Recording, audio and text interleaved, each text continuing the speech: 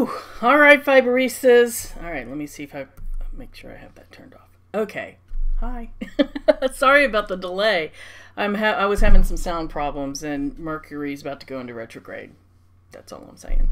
Anyway, so thanks for joining. It's Sunday, and I'm going to do a quick demo because, truth be told, I'm in the middle of getting this Lace and Open Space class ready for you guys. And so I'm just going to do a little quickie right here. But you know, I'm going to share something really kind of major with you guys. Just because A, I need to have it done on this piece that I'm working on, and B, because it like I said, it's kind of important. So today what I'm going to share with you is how to do a hemstitch.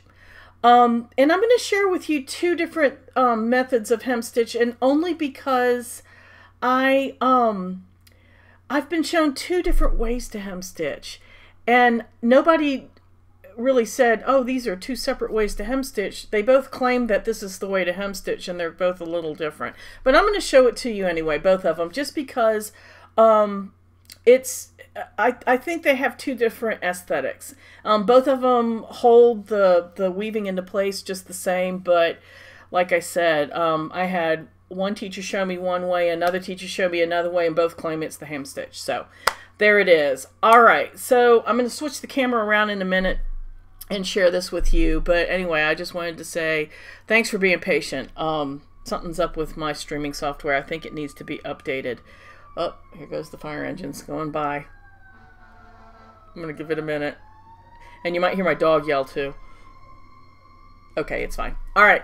So I'm going to switch the camera around, and I'm going to show you guys. I'm going to do a little bit of weaving first, and we're going to talk about the upcoming class, Lace and Open Space. So let me switch the camera around, and this time I promise you, you're not going to be seeing my underwear this time. Hold on, if I can remember how to switch this. Here we go. Okay, there we are. Woo! Okay, so this is a weaving I'm working on. It's the demo weaving for, and if you take that class, you're going to see some of these techniques that I'm going to show you. But right now, I'm going to share with you the hemstitch. And I know that I have a video, and I'll post it in the show notes, that already kind of shows you about hemstitching. And it's, but I'm going to share, like I said, show you this one this time that's going to show you two different methods, and I'm not even really sure which one's the actual way to hemstitch. All right, so first thing I'm going to do is I'm just going to weave a couple of rows here. Oh, you know what? I'm going to have to, I'm about to hit the camera, the tripod here, so I'm going to have to be really careful. I'm going to move it this way. Okay. Yay. All right. My desk looks like yours. Yeah, I know. You know what? I know a lot of people, when they get on YouTube, they clean up. And I'll be honest, my studio stays a hot mess. And I just got to the point where I don't really, you know, it is what it is.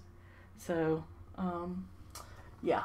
But, you know, if you look, I mean, I guess from the side view, that my desk looks really a hot mess, and there's a lot of stuff on it, but it's kind of a mindful bit of stuff. All right, I have a feeling I'm going to be knocking this tripod throughout this video, so I apologize for that. All right, so what I'm doing is I'm doing a couple of rows here. Okay, so you see I have this off-white that I've woven. I have this technique that I'm going to be sharing with you in that class. And here's an open space. So I wove a little section, and I'm going to weave this little detail area here. Now, a lot of times if you're doing a hemstitch, I mean, you don't have to necessarily change colors, but I'm doing it in this one just so you guys can kind of see. So I'm just going to do like, I'm going to do 4 rows since this is a finish yarn. Okay. Okay, and then I'm coming back.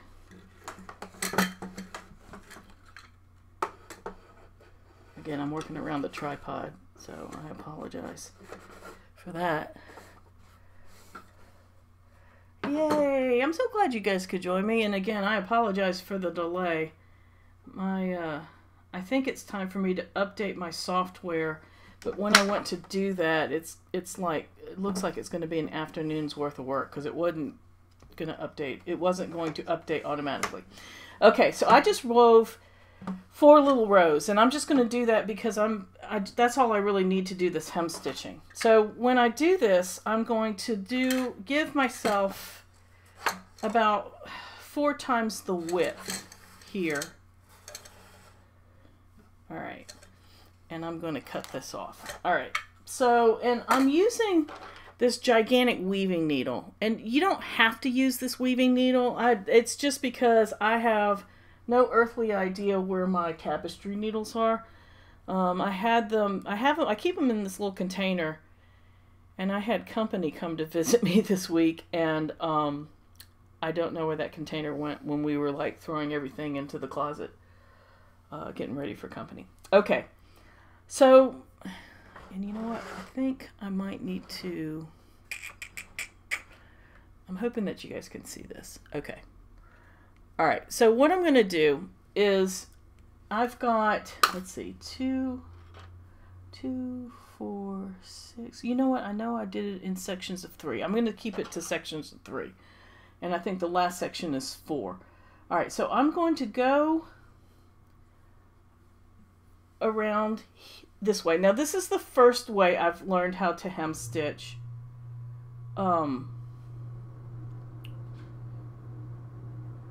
And come back. Oh, wait, let me see. Wait, hold on.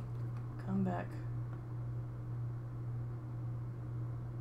Oh, wait. Okay, wait. Here we go. We're going back around this way. Okay.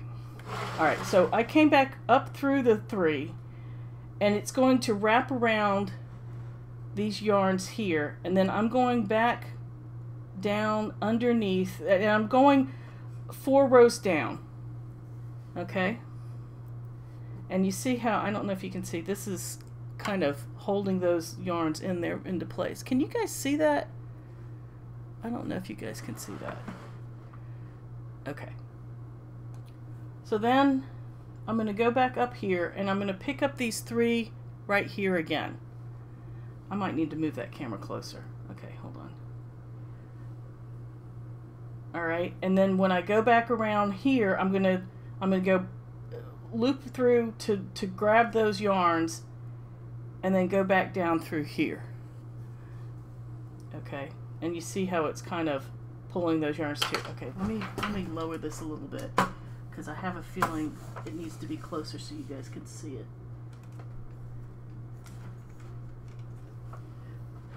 All right. Okay. So let's try that again. Okay, so you see I came out right here. So I'm going back around, whoops, it came off. And again, I'm using this weaving needle, but really a tapestry needle will do. Okay, and then I'm looping back around so that yarn crosses over those 3 yarns, and I'm going back down here. Okay, so you see how that kind of bunches those 3 together, and it's almost making like it reminds me of a blanket stitch, because you have the cross yarn that's holding these 3 together. It's tying those 3, and then this is coming up across those 4 yarns. Okay, so let's do this again. I'm going back over here behind and coming around those 3. This keeps coming out. Okay, and then I'm coming back across the 3 from behind, and then coming up at the bottom of the 3 right there. All right, can you guys see that? I'll try switching it to this way. I'm going to do it upside down. All right, so again, I'm going to go back behind these 3, And when I come back around, you see how it's grabbing it's wrapping around those? And then I'm going diagonally across right below where I came out of those 3. Okay. There we go. I'll do that again. Go through here.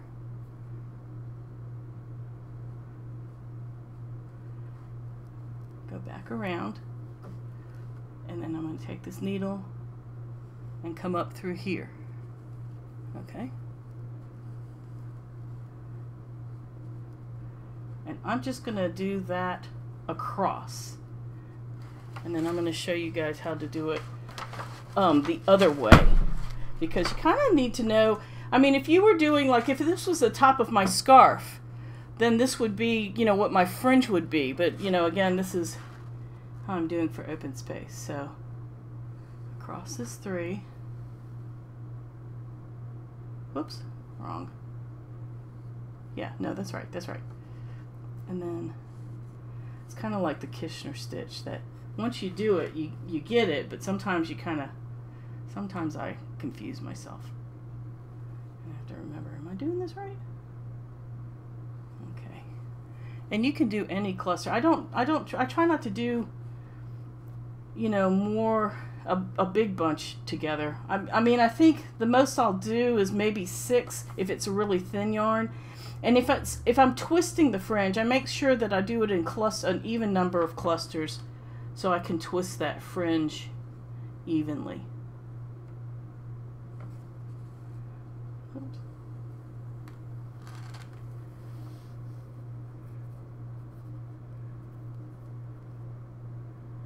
Alright.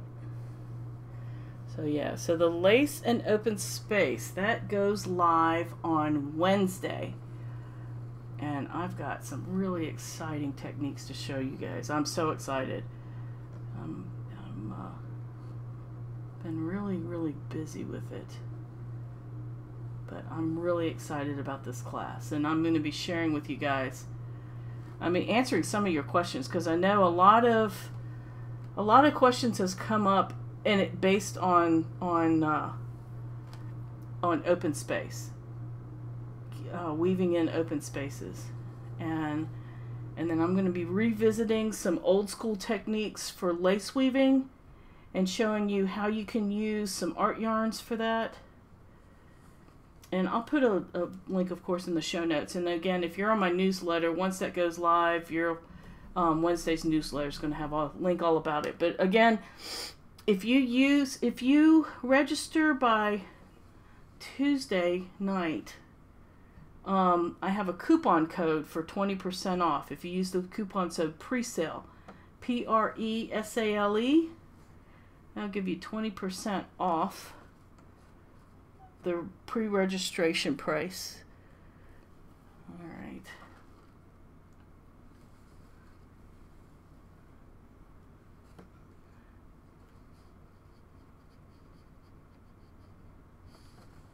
And that's good through the day before the registration goes live, and it goes live on Wednesday, October 30th. So by Tuesday night, if you use that coupon code, you'll get 20% off. So you see, and this is how I hem most of my scarves, especially the ones that I do fringe. And then these little clusters would become my twisted fringe. That's what I would use to twist. Get this out of the way here. There we go. I'm trying to make sure that you guys can still see this.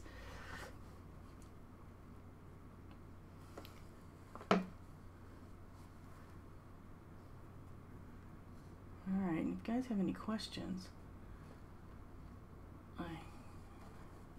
I'm a little late. Gabrielle, you are just fine. I was a little late too because I had some technical difficulties, but I got them kind of hammered out.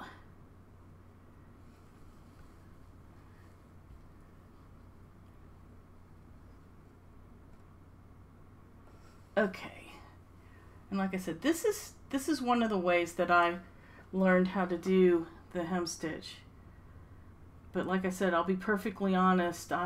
Somebody showed me, one of my teachers showed me a slightly different way.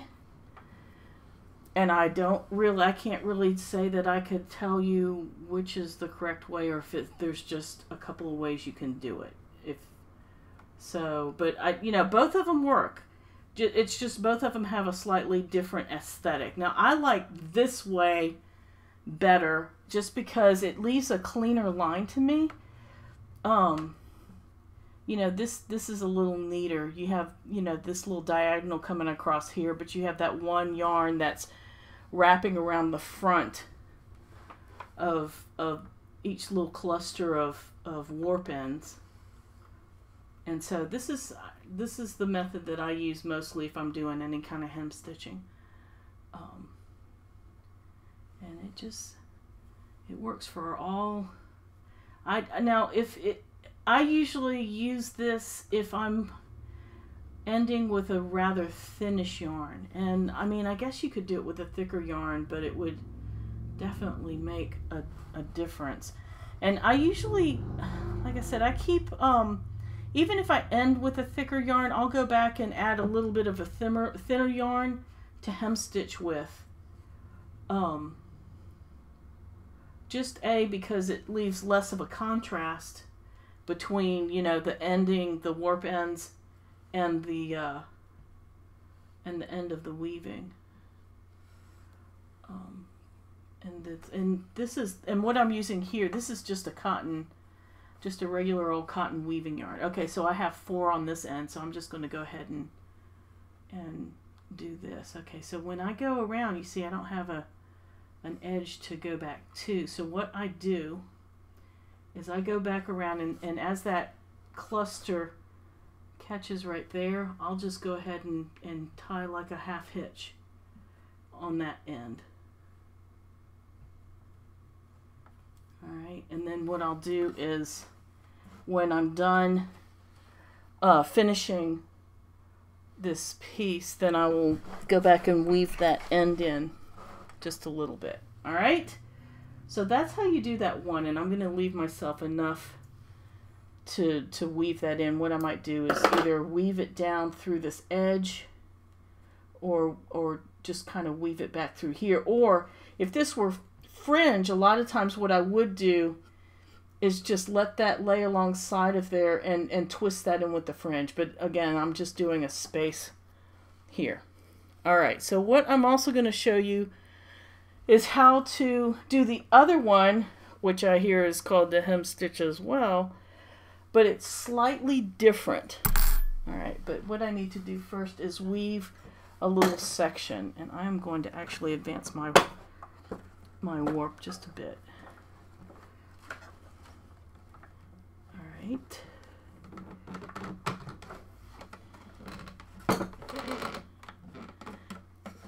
Okay, so when I weave it this time, and it's not going to really matter where I start off, because there we go.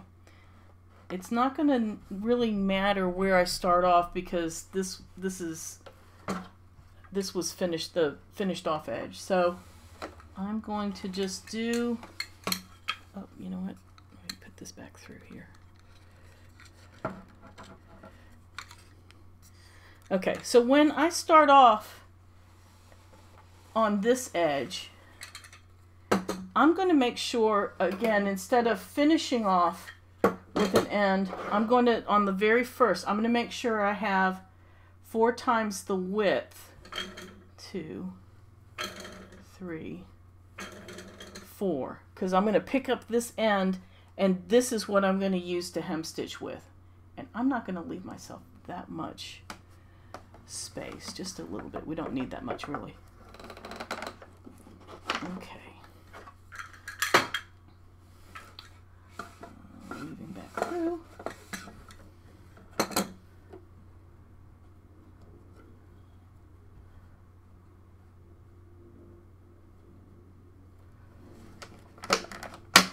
All right, and I'm weaving upside down, so it's a little a little weird.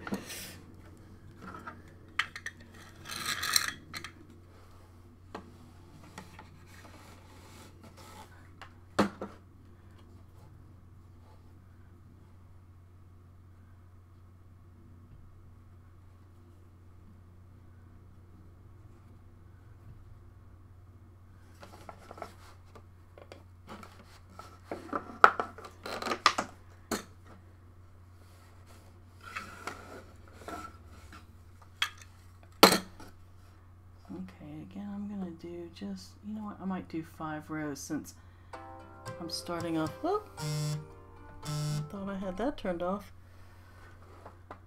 Okay.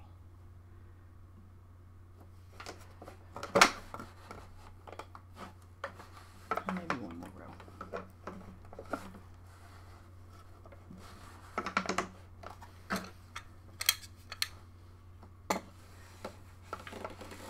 Okay, and then I'm going to cut that off down here.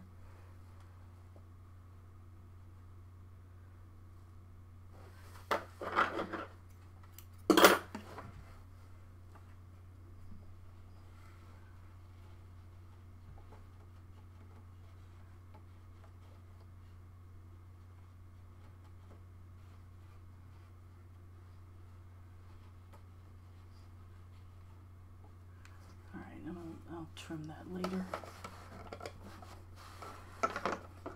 Okay, that's gonna be, let me get a comb for that.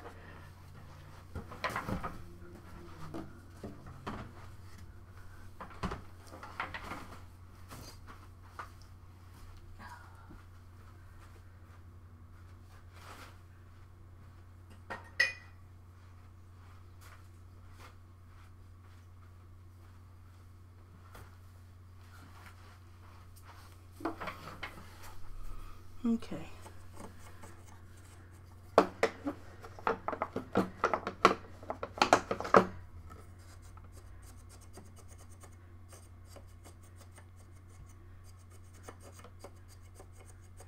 And this is just a comb that I have that I use, especially if I'm doing any kind of like tapestry type work. Okay, so what I do, all right, let's see, there's a question. I usually pull each stitch tighter to make a tighter bunch that looks like you did it on the last version. Is there a reason to make it looser? No. I mean, it usually holds pretty well. I mean, I don't feel like I have to pull it too tight. It could go either way, honestly. So, I haven't had a problem with it loosening, it not being too loose.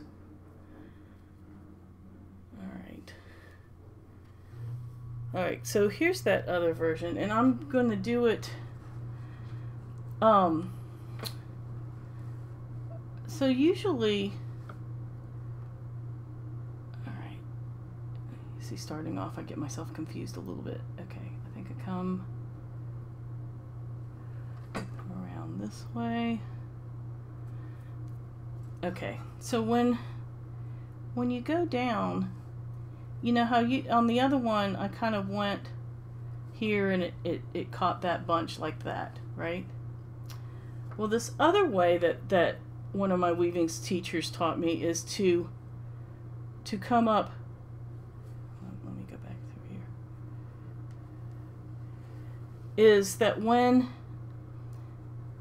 you come around, you go on the inside of that loop.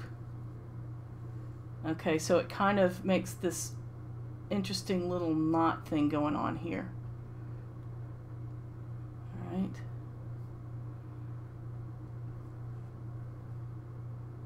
So then you go around. Wait, I'm confusing myself. Wait. Oh, you see, now I'm confused. Hold on. Let me do a couple of the regular ones and then I'll go back through.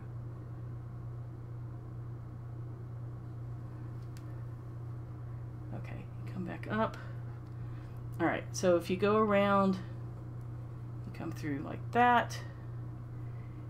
When you go back through, instead of coming up and then letting that just wrap around the bunch, she did this thing where she let it catch that loop there. Like that. And then she would go up. She would go around. And then when she would come back around and then go on the inside of that loop and then come back up. And it kind of, let's see,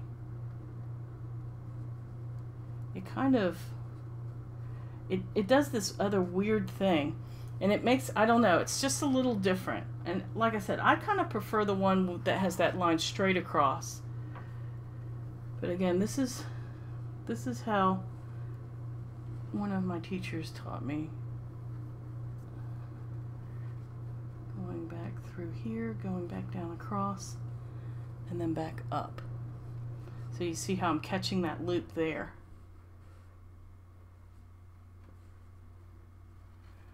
Okay.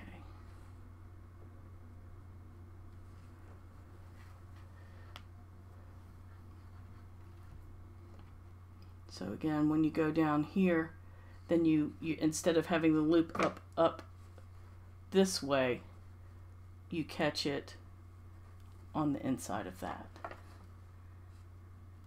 And I don't think it has as clean of an edge to it, but I don't know that that's a deal breaker. So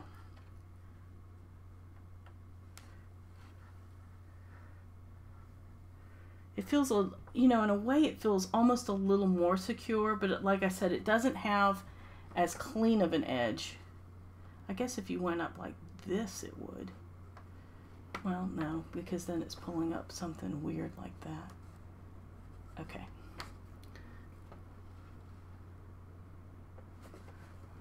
Go across.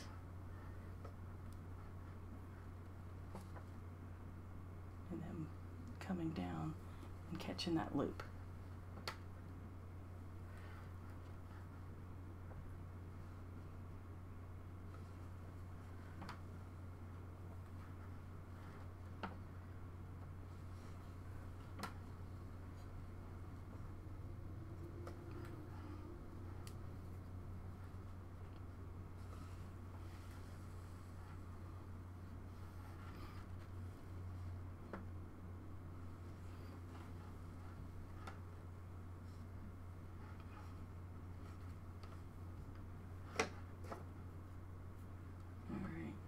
Continue to work across here. Okay, so this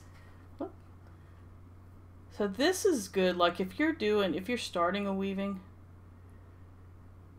and you've got your warp separator stuff. I use toilet paper for warp separator. This was the way. I know in another video I did the hemstitch off the loom. This works good because it kind of, on the loom it tensions it.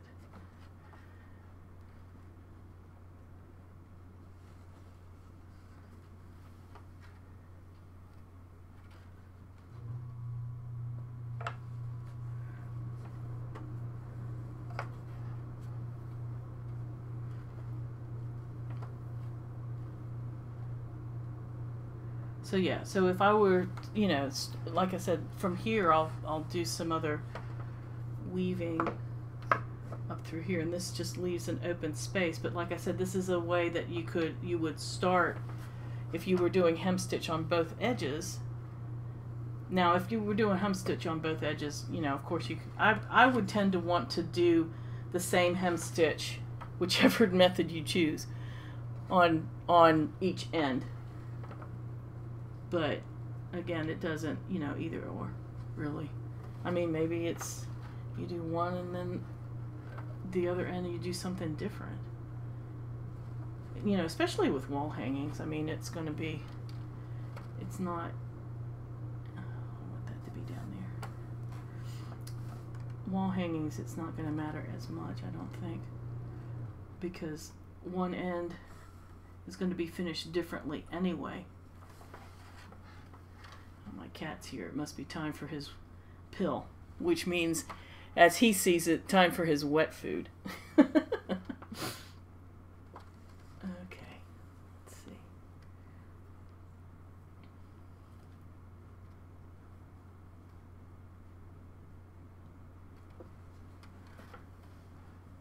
Again, this will end.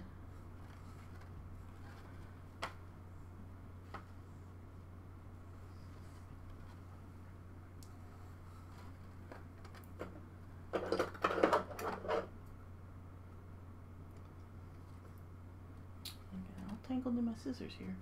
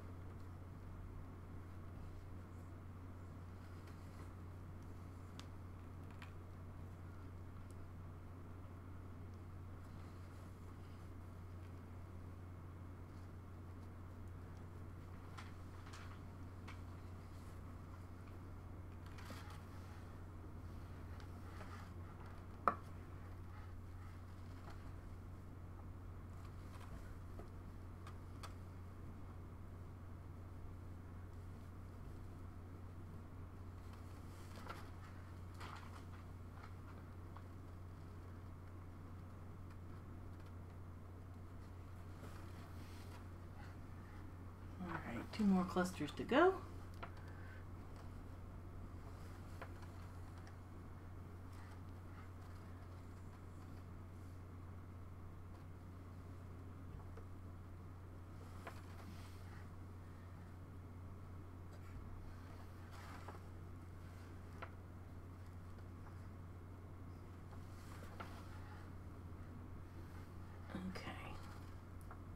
And then this, again, it just kind of makes it a little knot here.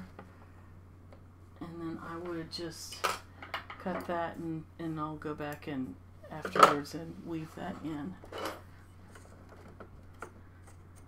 All right, so there you have it. There's 2 different kinds of hem stitching. Oh, that's a little bit on the diagonal. Let's see if I can beat that a little bit.